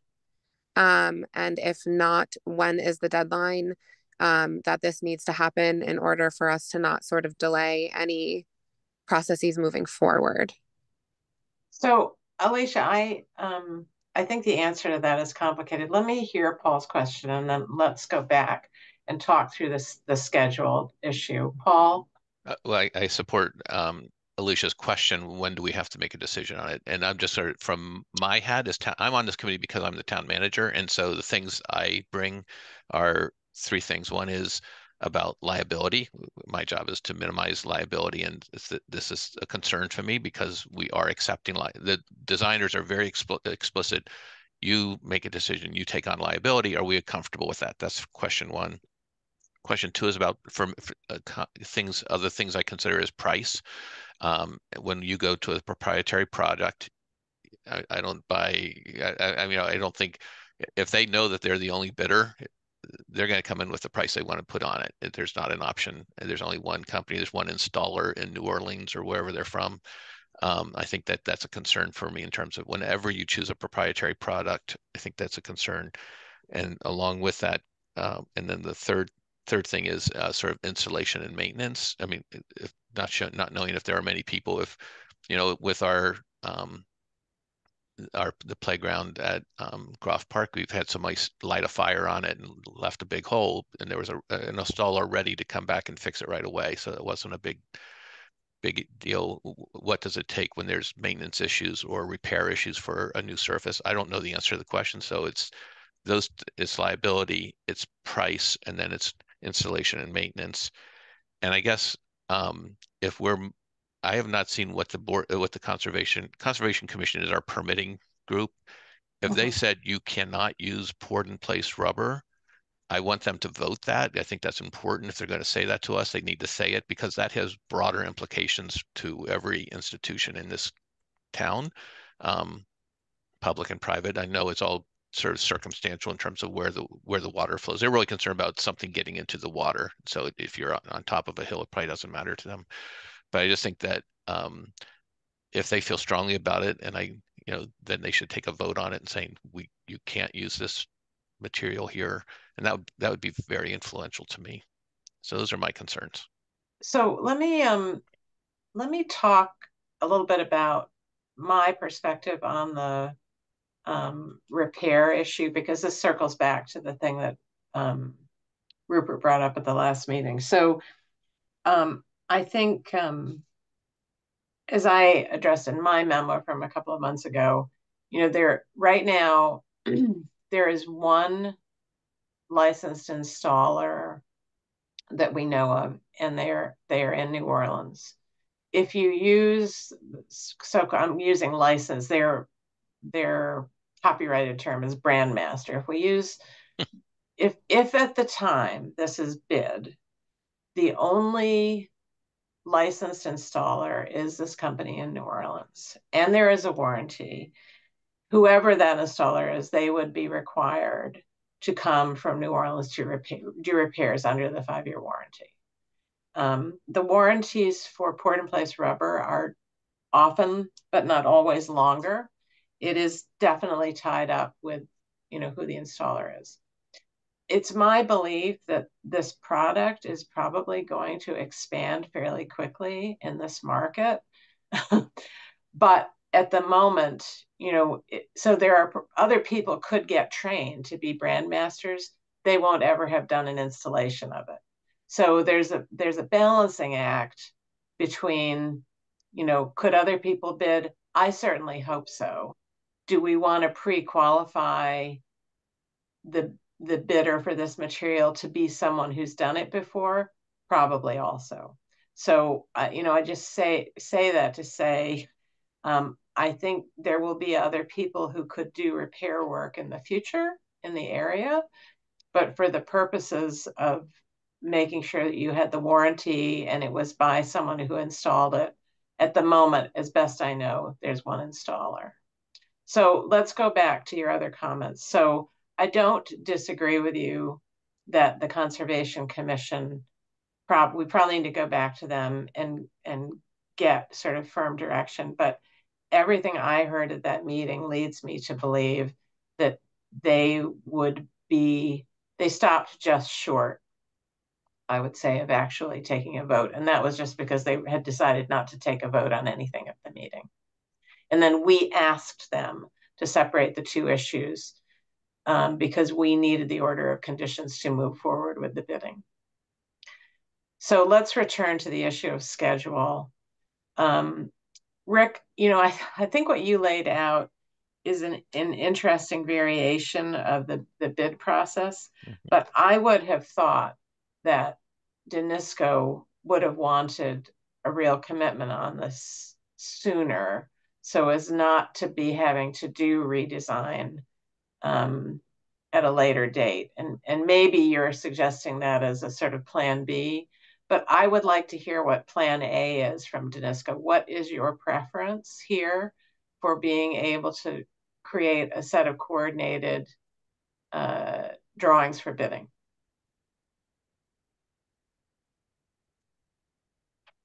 Our preference would be, well, as Tim mentioned, we're moving along with the playground design.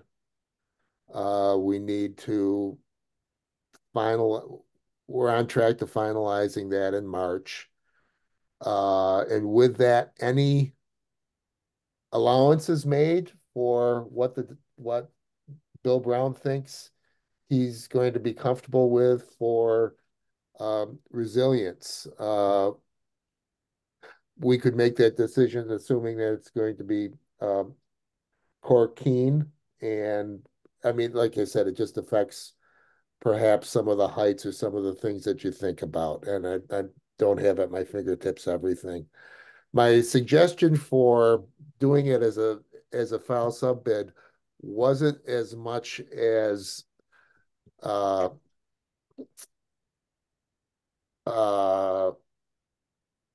kicking the can down the road and redesigning. It was so that the committee would know on bid day the price of Corkine, and hopefully the bids that the project can afford all the things that can very likely happen when you're the only game in town. You know, and the design change could simply be making the area smaller because we have that latitude. We could make that area smaller now as a hedge against it, which is, I think, some of the latitude that we were given at the last meeting. But it wasn't to necessarily to throw it open and then have to rethink about it. It was just trying to deal with the knowing what the product cost as early as possible. Now, having said that and thinking about the ramifications of that, if it's a foul sub bid, we have to pre-qualify them. Mm-hmm. And if we have to pre-qualify them, we have to somehow in the pre-qualification make it clear or name the section resilient cork playground surfacing, so we're not pre-qualifying hip people that never installed it. And then we're pre-qualifying whoever is an approved installer, you know, in about 2 months' time, which maybe the people in the Grandmasters aren't going to bother with some Right. Massachusetts procedure if they don't have to. Right. So that's what I was thinking, Rick. So we're kind of going down this rabbit hole of pre-qualification, but they have to be DCAM certified. Who knows if they are? They could be like the elevators, and the elevator people choose not to. They're not. So we can make an attempt to do that, but as Rick's talking through this, I think let's just take that off the table. And I think please. there was a question. There was a question that I'm not sure we necessarily answered. Now I forget what it was, but when or why? You know, we could go around and kick the can down the road a little bit further, but ultimately we want as much time to be able to document whatever it is that we need to document for our 90% bid documents, which are coming up, right, Margaret? We said that's going out April 26th. So I don't know what the next steps are if we don't take a vote today. Is there an opportunity to go back to Conservation Commission, to Paul's point, and say, are you making us do this? I think what they said was, we don't want you to use Port in Place. They're not saying to use Corkine. That's right. And they're not saying, and the building committee has already voted down the engineered wood fiber. So, you know, does the building committee reverse their decision on engineered wood fiber? I don't want to go there. I'm just trying to think this all through. Or do we stay firm on that because there are maintenance and accessibility issues and all other issues why we chose not to move forward with engineered wood fiber, and just remain on Port in Place versus Corkine? So I see, unfortunately, I see Allison's hand is up, and I also just want to do a time check with people.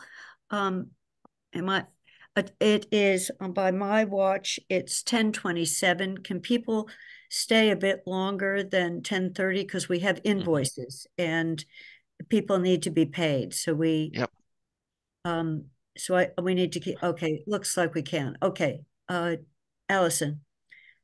I don't think my comment will be helpful, or my question. I just when it comes to Corkine, it seems like we are talking about a lot of things that are very unsure and unknown. And if I was a producer of Corkine, I would probably give you a number that you would agree to up front, and then load in the costs on the back end when it comes to maintenance and repairs that you have to go through me on. So I know there's a lot of things that were just mentioned when Donna did a nice summary there. So there were some things I didn't understand necessarily. But if we are going down that route, I would like to make sure that any agreements we have are trying to help us make sure that we're looking at costs that are similar to Port in Place when it comes to maintenance, when it comes to repairs. Since it sounds like our options in terms of providers is so limited, so they have us kind of over a barrel in terms of time in being able to work with them. Like financially, this seems like a really unwise decision. But I also understand the concerns that people who are in favor of it, and I am very concerned with the idea of going back to engineered wood fiber, because I already have a playground that's inaccessible to my children who have wheelchairs.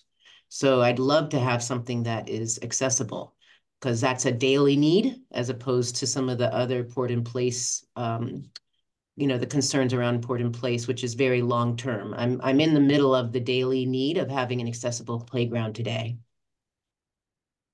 Okay, I see Jonathan's hand is up. So I would say that I guess the thing I have two, one's a question, one's a comment. I'll do the comment first. We have to be accessible. We cannot build a new school and not be accessible. So I don't think I don't think we can go back and consider the wood fiber, any form of wood fiber again. And the question is, the vote that we took at a prior meeting, and now I can't even remember if it was the last one or the one before that, on this topic, what did we vote on? What did we commit ourselves to? And can that vote stand, or do we need to actually have a new vote? And I don't know that we had voting. Do we have voting on our agenda? We don't have voting on the agenda, but the way I think of this is you voted initially to not use engineered wood fiber in favor of Port in Place rubber because of its superior accessibility qualities. At the last meeting, you voted to allow the design committee, subject to their consideration, to use Corkine. They've come back and said, we can't recommend this, but if the city provides us a liability of a waiver of liability, yeah, we are willing to use it. Okay. So I'm not sure you can take a vote, because honestly, I think Paul has got to go to the legal department and say, can we do this? But I think if you were going to take a vote, it would be to ask Paul to do that. And maybe that's really just kind of a show of hands, not necessarily a vote, right? I mean, it's a process piece, right? So if the town were willing to do that, then I would go back to Concom and say, we really need you to formalize a decision about this that clarifies that it is for this site only. What's the legal question, Margaret?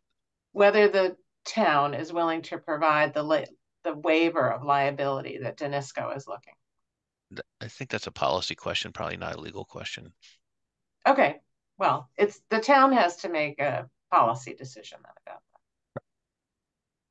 And I guess I would say I don't know that I'd feel comfortable voting on anything today, because it's just a little too nebulous as to what we'd be voting on. I agree. And I really think the other town committee needs to commit to what the issue is and vote on that. And then we can react to that. And we did, Jonathan, in the motion that I wrote on the fly, but it had to meet Concom's concerns. So it specifically anchored it in the other committee rather than just throwing it up in the air that the design team had to make a decision for us. Right. So they've come back with us. So are people okay? I think we need to move on. I just want to make a comment in passing that the Board of Health also took this up and took an advisory vote to avoid the use of materials that contained the kinds of materials that are in Port in Place rubber. It's not specific, doesn't say Port in Place rubber, and it was an advisory opinion because they are an advisory group, but just to make sure that everybody's in the loop about that. So I think we need to close this discussion for now. I think it'll be back on the agenda for the next meeting, and I think we have some actions to take. So I want to touch really quickly, just to let you know, it's somewhat related. There is a vote that is required for the design team to include proprietary materials in the project, and I'm going to put the list up quickly. Tim or Rick, could you kind of quickly, this list is based on the needs of the district, mostly in this case coming from Rupert. Could you just quickly review this? Because this will be on the agenda of the next school committee meeting. And we will probably, we'll probably add Corkine to this list as a possible proprietary item. And this is, and that, I just want to clarify, this is not our vote, it's the school committee. It's not your vote, it's just to let you know that this is in process. So Rick or Tim, could you talk about this quickly, and then we'll do invoices? Sure. One of the things that we do early on is we talk with folks such as Rupert who are involved with maintaining multiple buildings and reviewing components and systems that have to work with other buildings or that they have to service district-wide, and see if there are any items that should be proprietary. And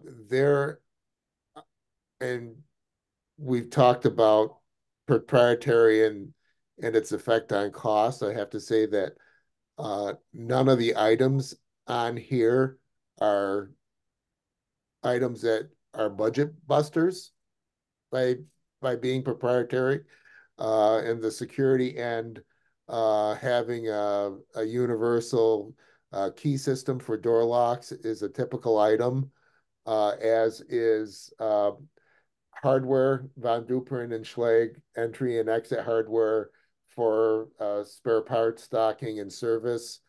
And the security system tends to be head-end type of equipment and universal among buildings. So nothing under the security or the door access end is at all untypical.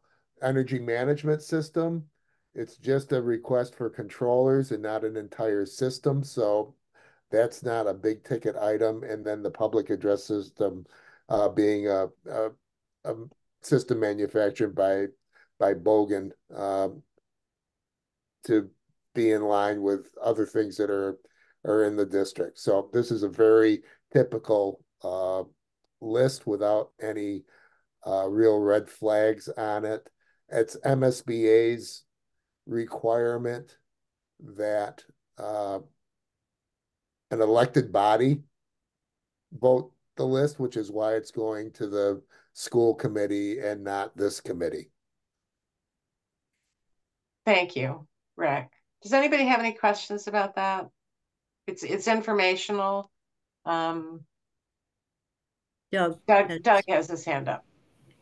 Just send it to me so I can make sure to get it on the agenda for the school committee. Yes, in fact, I've spoken to Sarah Marshall about this to fill her in, and I'm going to send her materials for the packet. So thank you. Okay. Ksenia, you're up.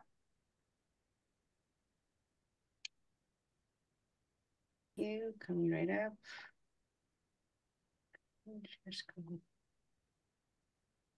Okay, here we go. I'll go as quickly as I can given the time constraints, and thank you for staying for this. Everybody on the team appreciates getting paid. This month's invoice package includes the OPM, the design team. The Bid Docs Online is the website that hosted the bid process for the early site package, and you'll see them again for the main GC, and Elm Electric, who did some small electrical work during the gas line relocation to deal with some conflicts between the path of the trench and electrical wiring existing in the ground. The total of the package is $417,051.96. of which 77,500 is for Answer Advisory, which is a 3% advancement on the previous 15% expenditure of that contract. The balance for both the OPM and the design team includes services that will last through the entire construction period. Danisco has 3 invoices, a 5% advancement, bringing them up to 51% complete, 338, 350, and 73, for a value of $750 for the bid docs online hosting of the early site package, and $441 for electric. If everybody isn't interested in me scrolling every page of this, please stop me in the interest of time, but I will do so. So this is Answer, advertisement, Danisco. Again, please pause me if you feel that's the last page. The end. Yeah, well done, Ksenia. Thank you. Okay. And we recommend this for approval. Thank you. I move to approve the bids as presented. And I second it. And I just want to make a comment, particularly for Deb, since she's new. My understanding is the town is regularly vetting these. You know, in other words, this is the reason we don't have to scrutinize every single line in it. Number one, there's an overall budget for this, and people are looking at it to make sure there's no surprises on the list. So we're voting on something that's part of a larger system. Thank you. Yeah, they were reviewed and recommended by us, then presented to Jennifer and Bob, and they're coming to you after that review. So I will go around the room to take a vote, and this is on the invoices. Simone. Yes. Jennifer. Yes. Jonathan. Yes. Paul. Yes. Deb. Yes. Doug. Yes. Rupert. Yes. Allison. Yes. Angelica. Yes. Alicia. Yes. And Kathy is a yes. It's unanimous with, I think, just one person missing. We have one vacancy, and interviews have happened, and Paul will be, over the next few time periods, fill the one slot. Phoebe, as I think everyone knows, resigned from the committee in January. So is there anything else before I open it up for public comments? And I will try to alert people that we need to keep it short since we're running over. I don't see any hands, so we are open for public comments.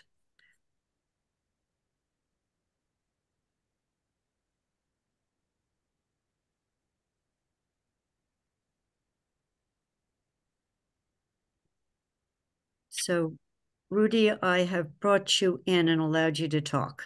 Hi, thank you. Hey, can you hear me? All right. Yes. Yeah. Just so people know, there's 1, 2, 3, 4, 5. There's 6 people in our audience right now. I'll make this quick. It's more of a comment.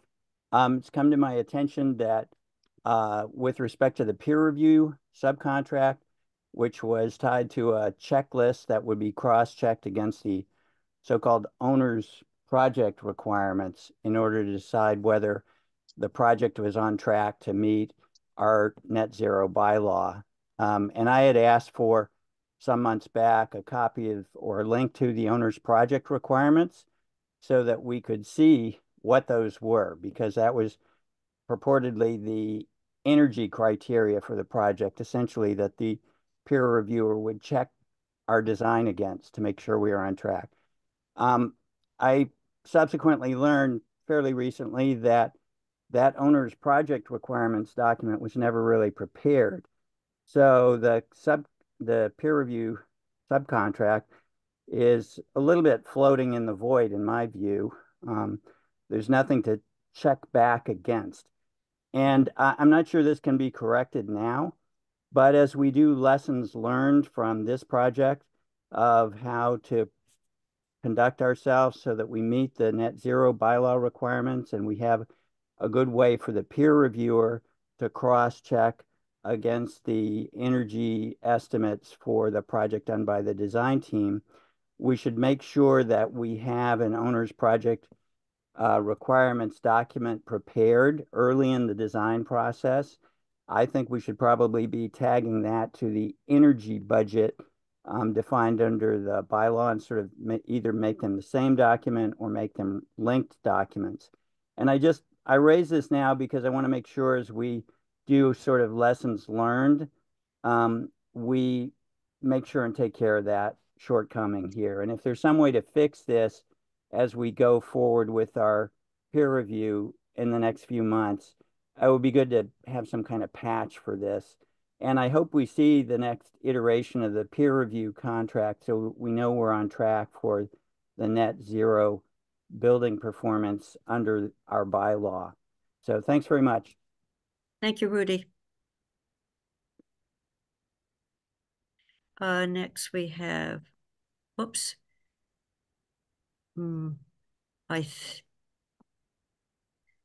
Maria. Hi there. Can you guys hear me? I'm on a different device than usual. Yeah. Okay, thanks. So, you know, I'm commenting about the Corkine.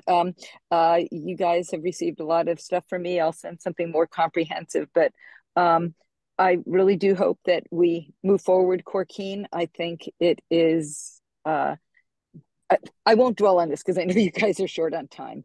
But it, aside from having a warranty and installation manufacturers and installers having to test the product at different heights and confirm that it is safe to ASTM 1292 standards. You know, I think that we would be fine with this, and this is used in Scandinavian countries, and I hope that we can be leaders in this to be consistent with our net zero building, and not have you know, rubber port in place that is going to put the Fort River at risk of having contaminants, and it provides the safety and accessibility we need. So I dearly hope that we use Corkine. Thank you. Thank you, Maria. So